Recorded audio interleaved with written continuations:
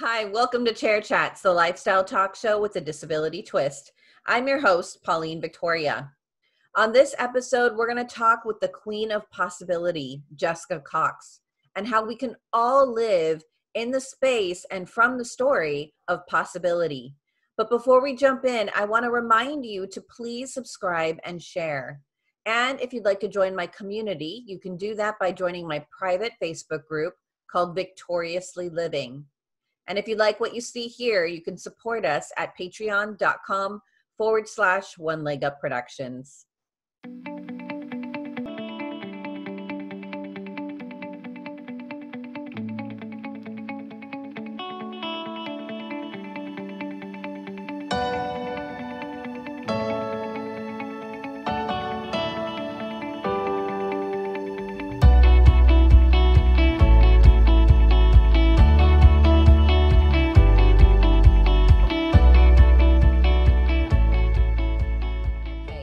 Jessica, thank you so much for being on Chair Chats today.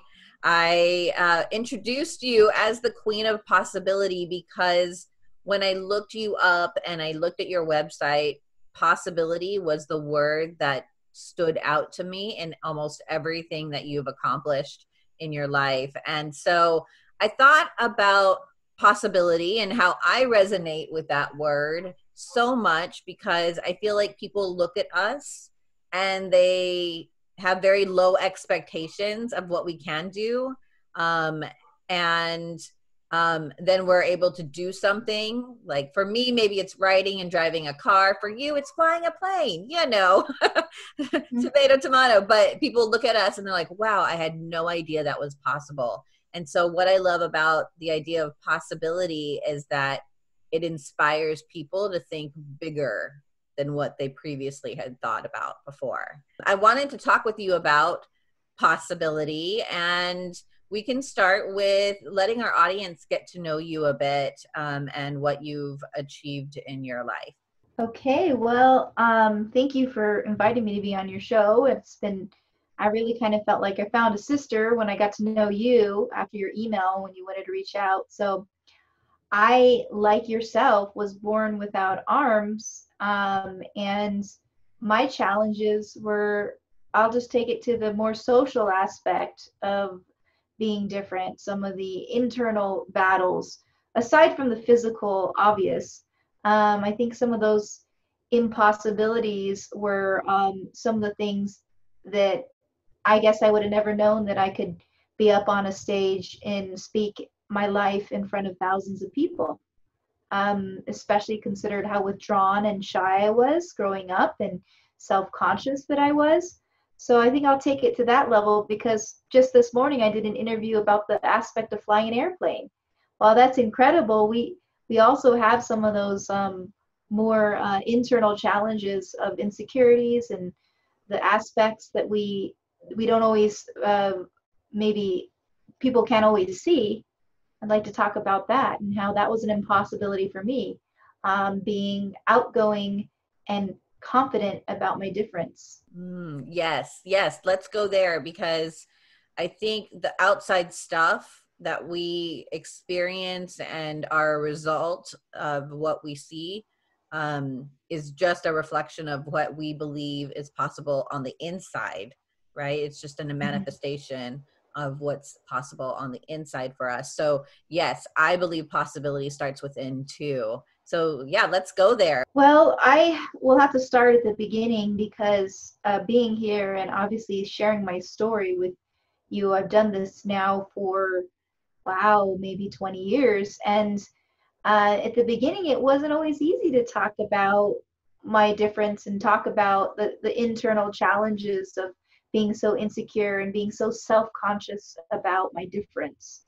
But it was definitely, there was definitely a beginning, and I guess I could start there, just sharing a little bit about how, as a kid, I used to do things to avoid, basically, I used to be self-conscious, and I would do things to avoid being stared at, like maybe having a sweater draped over my shoulders so that you couldn't see the empty sleeves, or do things so that I could blend in with the crowd. And that was who I was. I was very self-conscious. I didn't have the confidence to say this is me. I'm born without arms, and take it or leave it. But I'm very happy to say now that even if I go in public, and not everyone is okay with my difference, no doubt about it, I use my feet to eat. And there are some people that have fear of feet, and they're going to be uncomfortable in front of me if I'm even in a restaurant eating with my feet. But I can go through that kind of encounter of someone who's uncomfortable and say, you know what, it's okay that you're uncomfortable. But my job is not to make the whole world comfortable. My job is just to be the best person, best version of myself. And I feel proud to be able to get to that, to have got to that point when I used to be so obsessed as a child over what I thought, what everyone else thought. That's amazing. And it's so interesting you say that, because I was having a conversation with the other day with somebody about how I take that on. Like, as a person with a disability, I know that my sheer presence makes people uncomfortable, and I take it on to help them be a little more comfortable, and you're right. It's not my job, but other than to be the best person or best version of myself. So thank you for that. I think that in itself is so enlightening. Can I ask how you got to that point, from scared or not sure about how to embrace your difference to confident? Okay, well, as I mentioned before, it was a long journey to get there. And I wanted to just make a point of one thing that you were saying, how sometimes we feel obligated that it's our responsibility to make other people feel comfortable. But it's not our responsibility. If they're uncomfortable, that's their thing. And I think releasing that feeling, that responsibility that we feel like we have, I think releasing that frees us in so many ways. It frees us to leave that space for other things that we can do and our energies can be directed towards. And now you're going back to your other question about, what was it like, and what was it that helped me get to where I am? And I think it wasn't just one thing, it was a series of things. And for me, I want to point out some of the things that I did probably uniquely in my life, is that early on, when I really didn't have a say at what I did or what activities I was a part of, because I didn't know what I liked, or I wasn't that strong of a personality. Like some 3-year-olds, they know what they like my niece. She talks like she's 30. She knows what she wants to do. She has a very strong opinion about things. She's only 3, but I wasn't that type of child. So I was almost like, okay, my mom would give me these activities that she'd put me in. She'd put me in dance. She'd put me in Taekwondo classes. And for me, when I was able to do something that I didn't think I could do, maybe it was get my yellow belt, which is the first belt in Taekwondo, it gave me this spark of confidence that gave me the empowerment that I needed to be a better version of myself. So for me, I kind of bounced from activity to activity and absorbing more confidence with each new achievement. And even as an adult now, I'm like constantly like, I got to do something new now because I got to stretch myself. I got to grow. And I'm looking for something new to do. Because stagnation, doesn't serve us in any way, really. So I'm constantly growing. And I think for me, that zest to do something, to achieve something, gave me the byproduct of, once I achieved it, I was able to feel this empowerment. And that kind of built on itself after many different things that I did, many different achievements, maybe some that I didn't always succeed at. I mean, I don't play guitar, but I did take a guitar class and I tried it. But as long as you don't see it as failure, you just see it as I learned something new, then you can take something positive from it. And so eventually new things came, I did more things. And the ultimate thing for me was flying a plane, and the achievement of flying a plane on my own brought this profound amount of confidence that helped me to be a better version of myself. Gosh, there's so much in that, because I feel like the ability or the desire to want to try something different and stretch yourself takes a lot of confidence, because you have to know that you're not going to look good right away because you're the amateur in the room. And that takes a lot of courage. I would say more courage than confidence there. But really, just to reiterate what you're saying, confidence is built upon action, Mm-hmm. right? So you can't sit by and wait for confidence to happen. And then once you have the confidence, you go out and do something. It's by doing something that you gain and grow your confidence, which is almost very counterintuitive. If you were talking to a viewer who is sitting there right now and is like, I feel beat down by the world. I feel like I don't belong. Um, and but I believe that there's potential within me, because possibility starts with potential, right? It's the potential Mm-hmm. to make something happen. And so, and they just don't know where to start. What kind of guidance would you offer them? Well, I just want to say for someone who is struggling with that, it really starts with baby steps. And it doesn't have to be anything profound like flying an airplane or practicing taekwondo. It could be as simple as, I've never made banana pudding before. I know I'm going to make a mess, but I'm going to go in the kitchen and I'm going to have the courage. So there you go. I guess it takes that courage, right? To say, okay, I'm going to be vulnerable here because I'm not a pro at this, but I'm going to have the courage to be vulnerable, and I'm going to go and try something new. It may come out disastrous. I might have to throw the whole thing away, but I'm going to try it. And being willing to try, you'd be surprised how you can grow just by starting with that little bit of willingness to try. Yeah, banana pudding. Now I feel like banana pudding. I made it the other day for the first time. Oh my goodness. I never used to be a real fan of banana stuff, but it was good. It was Yeah. good. Did you make a mess? You know what I did? The first thing I did is I've never really used a blender or one of those big mixers. So I was wearing this nice outfit with black pants and a nice floral shirt. And then I turned on the blender and all this like banana pudding stuff went all over my black pants. And they were my favorite pants. So those things are going to happen. I just threw the clothes in the wash. It's okay. But in the end, that end product, though I got messy, I messed up the kitchen, it tasted amazing, and I was able to share it with other people. Awesome. Awesome. Yeah. Well, and I think, going back to what I was saying earlier, the more we as individuals step up out of our comfort zone to make something possible, we expand other people's views of what's possible, right? Like when I go out in public and I'm driving, people have to like take a second look and they're like, what? And then they're like giving me a thumbs up, they're amazed. Or someone will come up to me in Target and they'll say, my brother has a disability and I saw you driving. Can I check it out and see if this is something that he could do? And, so I love that when we make things happen, we think it's just for us, but it's not. It's for so many other people that we don't know, and we think we're just going about our life.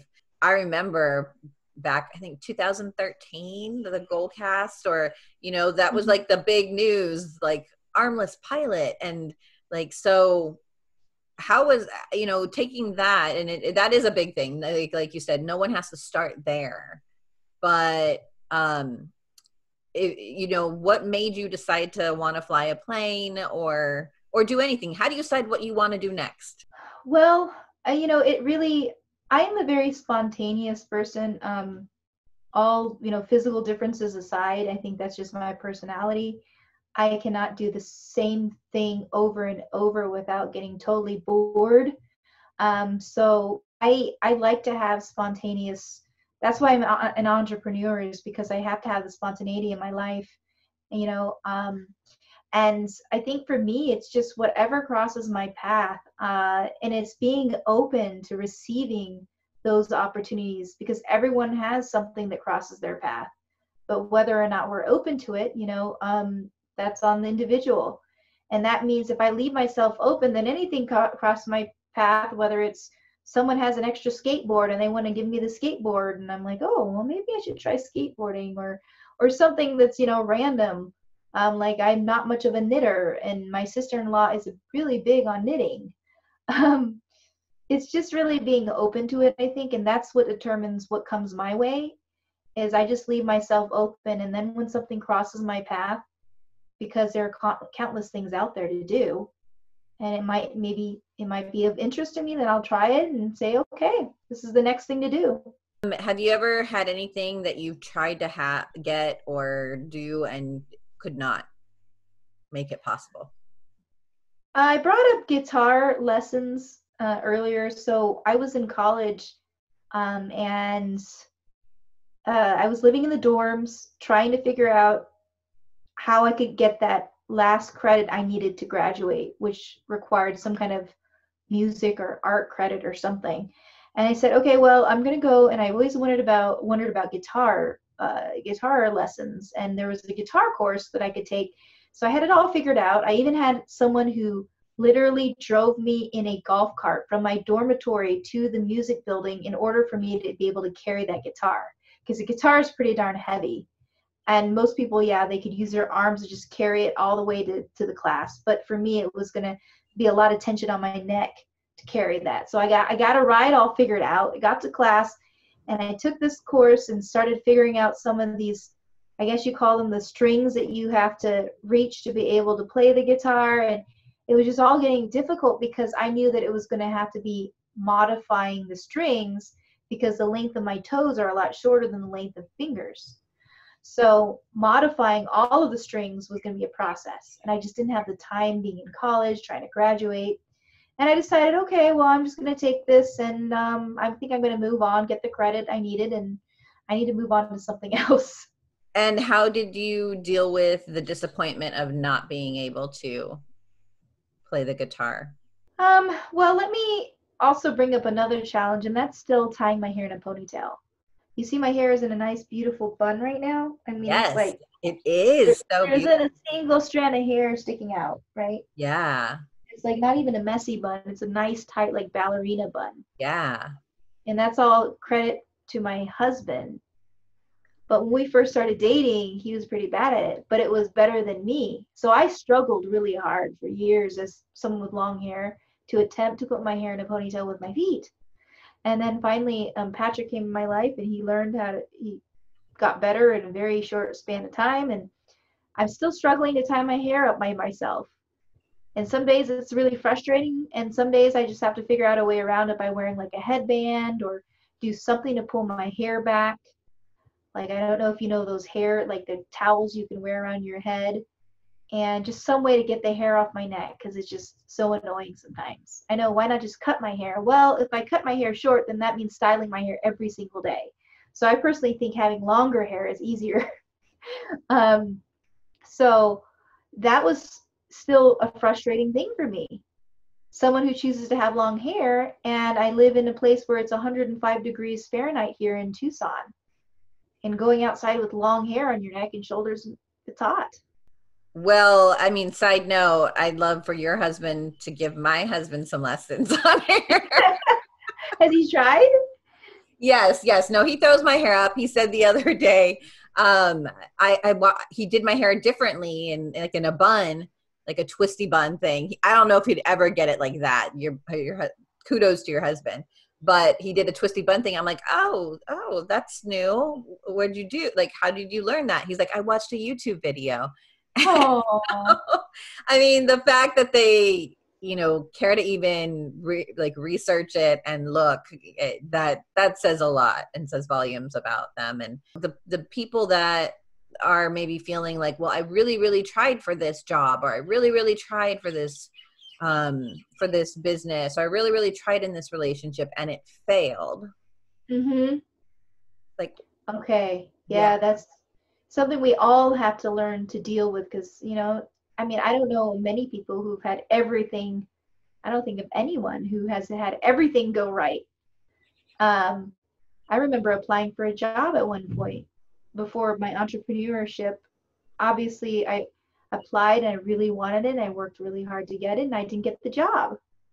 Since you brought up that example, but I think back at it now and I'm like, well, maybe it was for a reason, because now I'm here in this wonderful space of entrepreneurship and doing something that I couldn't do if I had a regular job. So I think it's really about really shifting the perspective again, not seeing it as failure, just saying, well, maybe this just wasn't meant to be. Maybe there's other things out there that I needed to leave space for. I'm being open to the positive in that. What's next for Jessica Cox? So I feel like you've done a lot in your life, and you've been doing the motivational speaking for quite a while now. What's next for you to help stretch you?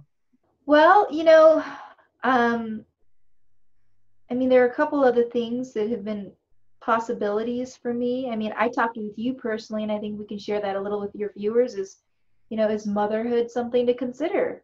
And being everything that I've done in my life, I don't know why it feels like it's so built up in my head as being this huge, tremendous thing.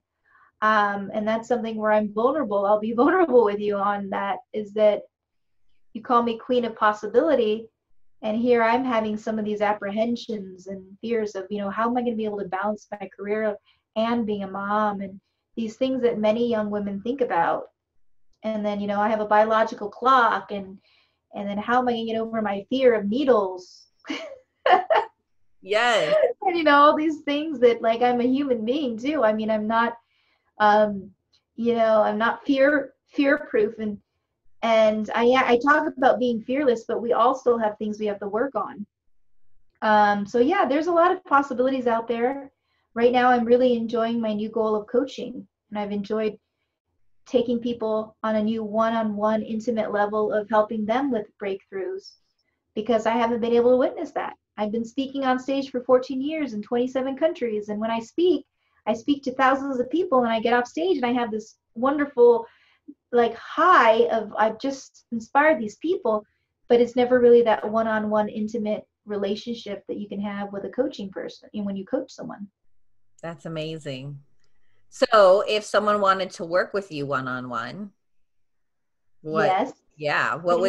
how would they do that? Because maybe they're hearing what you're saying and they're really resonating with your personality and your experience and your compassion. The fact that you said, I'm not fearless. None of us are fearless. I don't think it's possible that we get rid of fear completely. And that's where courage steps in, right? And it's important to have people around us who can coach us and hold us accountable and champion us and say, I believe in you, and here's how I can help you get over that hump so we can go from fearful to courage. So how would they get to work with you? Well, thank you for the opportunity to share my website, which is possiblethinking.com. And people can go onto that website and find out more. Just possiblethinking.com to help people shift from impossible thinking to possible thinking. Perfect. And I know there's positive thinking, but my take is possible thinking. Yes. Do you want to make that distinction? What do you think is the distinction between positive and possible? Positive is definitely, there's some connections there. When I think of possible thinking, it's just everything that I'm about. It's about saying, hey, there's a challenge out there, and I'm going to just break this challenge up into doable baby steps. It's about breaking something up to make it less intimidating. It's making it possible, seeing the possible in it. Positive is obviously just keeping that positive mindset. So I'm really developing. This is a fairly new brand for me, but I think it's important because it goes with achieve the impossible. And everyone has their own version of impossible. Maybe it's baking a cake. It doesn't have to be, like I mentioned before, something profound like flying an airplane. It can be like, I want to sew this little, learn how to sew or something like that. So I want to help people achieve their own impossible through possible thinking. Wow. And guys, I didn't even know that was the name of that website, Possible Thinking. So I am so glad that that's when I see you and I read about you, that's the word that comes forth to me. And so how appropriate, possiblethinking.com.